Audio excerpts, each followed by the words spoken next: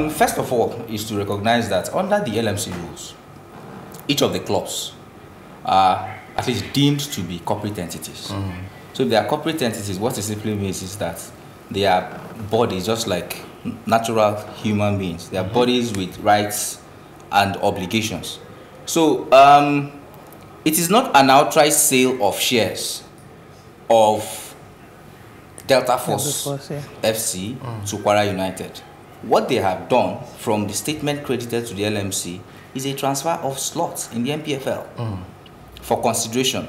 Now, we were not told the quantum of money that was exchanged between the two parties.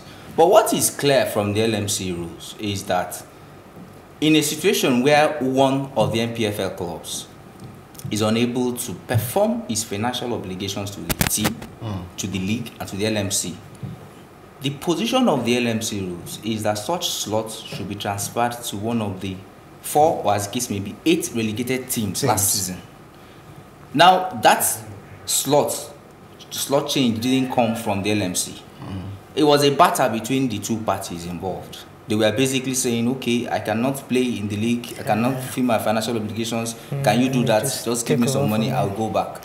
So it is a gross misconception to say that Kwara United bought over Delta Force. And what makes it even more ludicrous is the fact that at this outgone weekend, Kwara United played both in the NNL and the NPFL. Yes, and Central. Under the purported name change.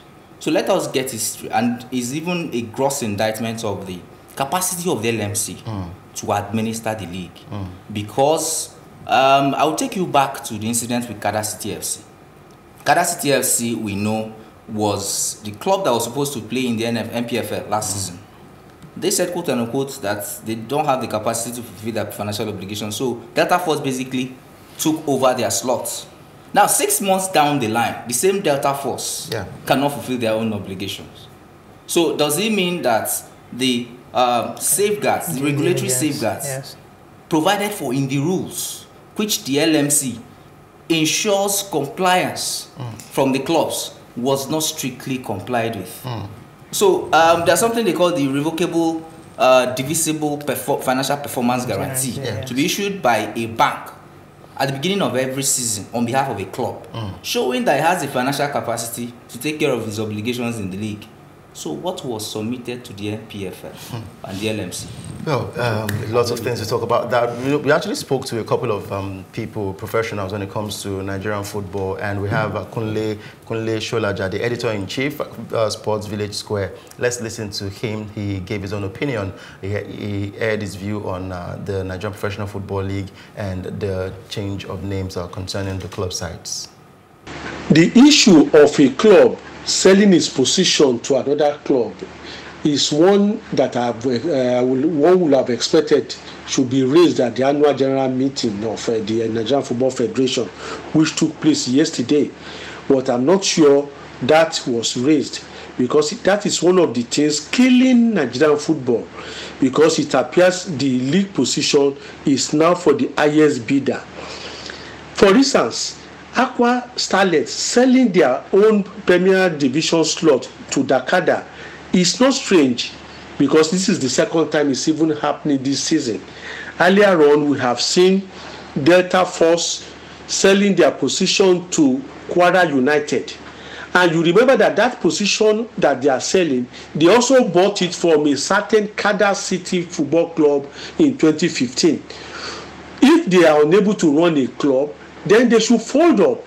You remember Kwara United, that has even bought that position now, also got into the top division of Nigerian football by buying the slot of Exile Football Club of Ibadan in 1997. So this issue of buying and selling is killing our football. In other climes, what do happen is that when a club can change ownership, but it doesn't change its league status, it does not change its location. We have seen Manchester United being bought over by the Blazer brothers from USA. It still remains Manchester United, and they are still based in Manchester City. We have seen Abramovich buying Chelsea, and it still retains as Chelsea. It didn't change its location. So this is better than a club based in Uyo selling its position to another club based in another locality. So this is an illegality that I expect the Nigerian Football Federation to address and stop it, because it is not healthy for the growth and development of football in Nigeria.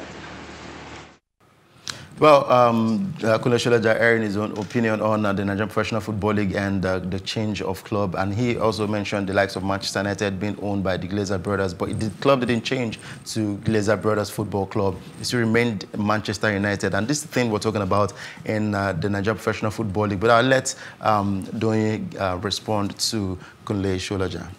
Yeah, basically, just as my colleague has said, this is totally against their own laid down rules, as the NPFL framework rules. Now, as at 2015-2016, the LMC said that each club should divest at least 50% of their equity to private individuals, especially for clubs that are owned by government or public organizations. So even if Delta Force was having any financial issues and couldn't continue in the NPFL, Delta Force, as following their own framework rules, it is a private individual that is supposed to come in and support or help take over the running of Delta Force FC, not Kwara United coming in to assist. Now, if Kwara United is coming in to assist, it doesn't change the status of Kwara United in the Nigerian National League. So they come in, take over Delta Force, they maintain their position in the NNL, and then the Delta Force slot in the NPFL now becomes open. Now, the LMC in their rules say that the four relegated teams, they have the right of first refusal, meaning the LMC is supposed to offer that slot to those clubs that were first relegated, which is why I don't understand why Benden Insurance, Remo Stars are not, agitating about this development. So they offer it to them, and then they come up and say they are not financially, capable to play in the NPFL. So then the LMC now offers that slot to another club that is affiliated with the NFF. It's not for Delta Force and then Kwara United to just go behind and then say, okay, I'll give you my slot, and then they now come and tender it to the LMC, and the LMC accepts. The LMC is not supposed to accept. The LMC is supposed to be in charge. So basically, like my senior colleague said, they act like they don't have power to run the NPFL.